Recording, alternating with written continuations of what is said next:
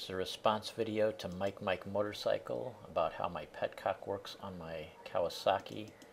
This eventually will probably be an obsolete video except for people that own older motorcycles, because now that they're going to fuel injection and no carbs, a lot of bikes don't have a Petcock, and they actually have a fuel light that comes on when your fuel gets low. But anyway, here is how the Petcock works. In the front there is the reserve, down below it's in the on position, and then back there is in the off position. Now mine actually, if you can see, there's a little tube in there that comes up. Well, you can't really see it. It's in the back there, kind of hidden, but it's vacuum operated, so even if it's turned on when the bike stops, it actually has a vacuum shutoff.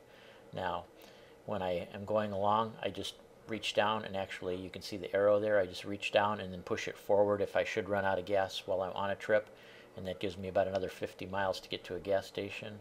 And I will show you a picture of how it looks. This is actually, if you could see a cutaway view of it, it's in the on position. It's drawing from this tube right here, and when it drops below the tube, it's going to start drawing air, and the bike's going to start stuttering. You switch this lever over to reserve here, and it starts drawing out of this bottom tube here.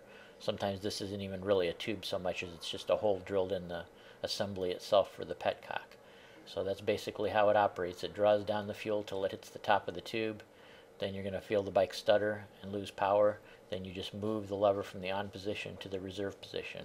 In most motorcycles, when you're done with your ride, if it doesn't have a vacuum shutoff, and just for safety's sake, you want to move it to the off position. Not all motorcycles, it's set up exactly this way. You could have the on here, you could have the reserve down below, and off over here. You could even have it reversed. I've had every form of Petcock with almost every position, so you have to actually look. And there's also a little arrow usually on the handle.